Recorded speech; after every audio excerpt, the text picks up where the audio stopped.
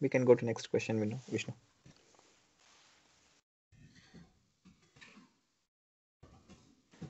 The next question is, can we automate the migration process? What tools to use and how do we do it? So the tools, I have not seen any tools uh, given by IIP or IBM. So in case of 10 to 11 migration, I've seen one command being provided to us. You could maybe call that as a tool.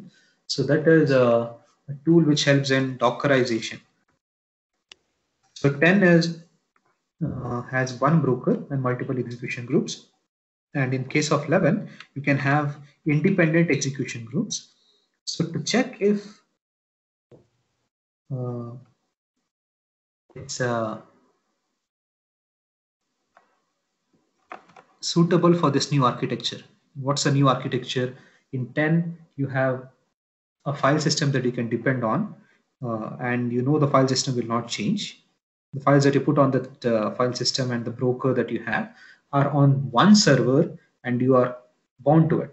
So in case of 11, if you containerize it, that the file system is not no longer bound to the actual server that is running on it, because Docker can have a layered file system that you can mount, you can dismount, and you can have the same code running on multiple Docker instances, or you can kill one of the Docker instance and start a new instance. And you don't want the data to be lost when you kill an instance of your code.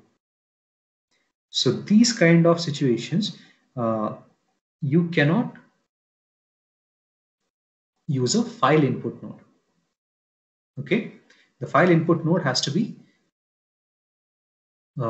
linked up to the option called SFTP or FTP. So it has to be, the file transfer has to be remote. It should not be local. So that is the difference between 10 and 11. So if you're using a file input node in a local setting, then that tool would tell you that you have to make the changes to that file input node such that it takes in a remote file. So I'm trying to recall the name of the that tool. And also we are using planning to use API features in IIB 11. So we wanted to have some tool which can easily migrate and quickly migrate the flows and projects. If you're time bound, then you can import the code into your toolkit and create. Uh, so importing multiple projects into your Are IIB 11 toolkit has to be done manually, and you'll have to commit your code into your version control system. This would be a 1 day task or a 1 week task for a person based on the number of projects that you have. Just import and then commit the code. So No, but that, we might not be able to make use of uh, creating APIs and then making use of the latest features of the yes, later version of the tools. So we don't yes. want to do that either. We want both to be possibly done, but within a stipulated time. It doesn't mean that in a month of time, but we have to decide and discover a possible tool that I believe there must be some open source tools or somehow the other projects they might have used to migrate their earlier versions to the latest versions of the IIB, right? See, if you want to use the features, then you'll have to spend time in redevelopment. Redevelopment cannot be done by an automated tool. Okay, okay, got it. Yeah, Yeah. understood in a broader way. Tool, but I was not able to find it. Okay, I think I have made a video on this. I'm not able to recall the name. So what happens in that case is finally it will give you a HTML file, and within that HTML file you will see what are the changes that you have to do, such as a file input node has to be changed, and you will have to publish to a different topic or something like that. What the features that's available in 7 which are not supported in, which you are not supposed to use in 11, those kind of check marks you will get, and then Okay, based on that you can modify your code to 11. Okay. So that's one of the tools that you have that you get with the AC tool. You can use that. Next, what are the other tool you'll have to when migrating from one version to the other, you will need to do some sort of a testing, and it is better if you do have it in an automated way. And some one of the automation tools that I have worked with in the past is rational integration tester. So if your project does not have automation testing in any other tool such as HPQC or Eggplant or anything else, then you can go for this. This is since this is made available to you by IBM, it has a good integration with IBM tools such as Data Power and IBM IIB, IBM ACE, IBM WMB.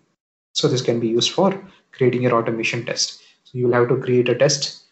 Since you don't have any test in 7, you'll have to create the test, capture the input and output, and then again after you do the migration, you'll have to test it again in 11 to look at the outputs. So is this open source tool, Vishnu? RIT? No, it is given to you by IBM. You'll have to. It is a licensed product. Okay, RIT is Rational Integration Tester, right? Yes, you can use any kind of a testing tool. I'm suggesting IBM RIT because it works well with IIP and data power.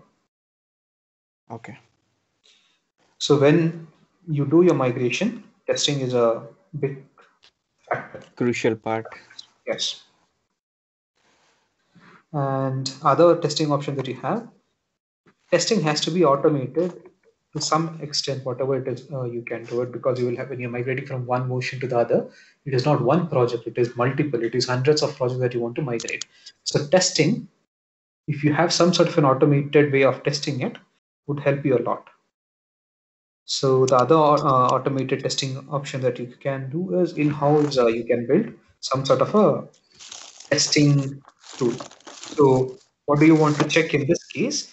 You will run some input on version 7, and you want to check if the same output is generated in version 11.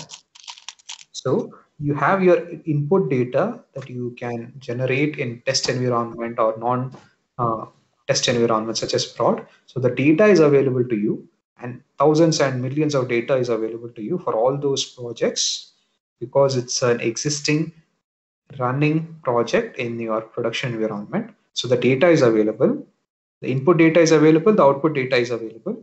What do you have to do? You have to run that in 7 and capture it.